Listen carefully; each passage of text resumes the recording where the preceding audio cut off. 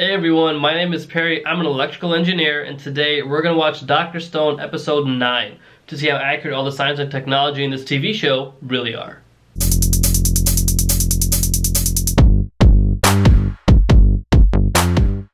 パワーが話にならねえ。鉄の棒に雷を落としてハイパワー磁石を科学の力で自作すんだよ。平石がアホほど立てて待つつもりだったがな。このチャンスをスルーはねえや。 What Senku is talking about here is an electromagnet. An electromagnet is named as such because a magnetic field was induced through an electric current. You have the iron rod, which is the core, and you have a copper coil that's around the iron rod. And what you have to do is send a current through the copper, and that electric current will induce a magnetic field around the iron, creating an electromagnet.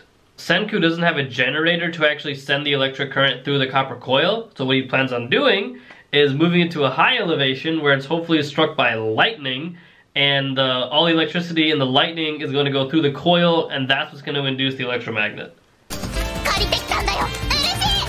漆の全体性能は半端じゃねえ。鉄の棒に塗りたくれ。何を? Normally, you would cover or use the lacquer to insulate the copper coil instead of the metal rod, but I'm not really sure that would matter though, because you need the copper coil to be insulated for this to actually work, but I guess if he's insulating the metal rod instead, I don't see why not. That would work. The way that I've always seen it is that a copper coil was always the thing that was insulated. I never actually tried to insulate the metal, like the iron rod instead.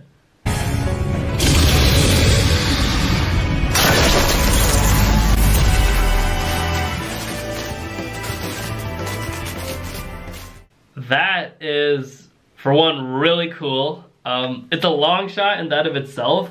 I do believe that if the lightning did hit it, it would certainly go through the copper coil. Speaking of the copper coil, there is like nothing. I mean, you need way more turns like to cover that like iron rod than what he has here. Like the more turns you have, the more intense of a magnetic field you can generate when you put electric current through the copper coil. And there's really not much, but I guess if you're, because the lightning has so much electrical energy and the current level is just out of this world. So I guess like if you have such a huge power source, you don't need as many turns. But like the way that I've always like done it myself is that you have like, you pretty much cover the entire like iron rod in the copper coil to the point where you can't see the iron anymore. And you just need to generate a little bit of current and that will create the magnetic field. The inherent problem with this is that once the current stops flowing through the copper coil that's surrounding the iron rod, your electromagnet is dead. Like, it'll only be magnetic for a few seconds. Like, you need a constant flow of current through that copper to actually continue the use of your electromagnet. And once the lightning dissipates, there's no more current. So I don't know, like, what he plans on doing with that, but it would only be magnetic for a few seconds. つくどころか近づける謎の力で弾かれる SN 逆だ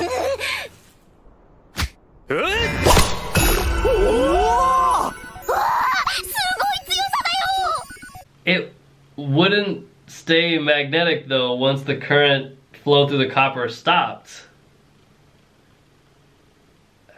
Unless they made a lodestone. The only scenario where this thing stays magnetic is if they created a lodestone. And so a lodestone is a naturally occurring rock that is magnetic in that of itself. Like, you don't have to actually induce a current or anything. Like, the rock itself is magnetic. Lodestones are very rare, and no one's actually exactly sure how they came to be, but one of the residing hypotheses is that lightning struck magnetite on Earth, and all of like pretty much what happened here is like all of the current in the lightning, when it struck the magnetite, it induced enough of a magnetic field that the magnetic field stayed forever.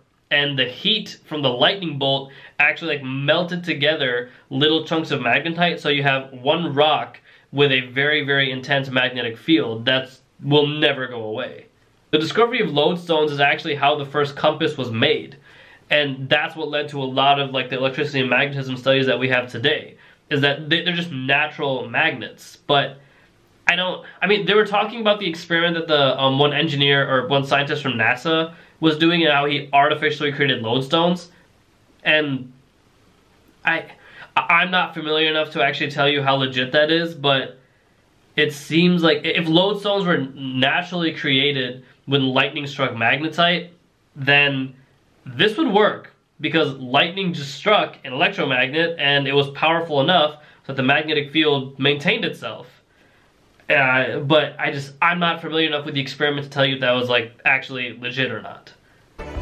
3700年ぶりに照らす科学の火だ。